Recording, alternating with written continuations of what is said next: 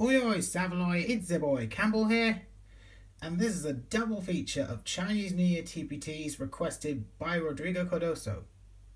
On your left, you can see Team Passion disguised as a tall, sexy geisha to promote a Chinese restaurant with new Chinese dishes cooked by Espio, who is the owner of that restaurant.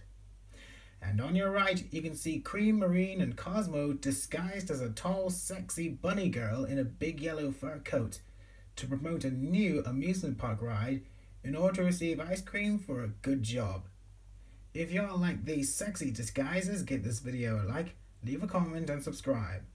Over and out.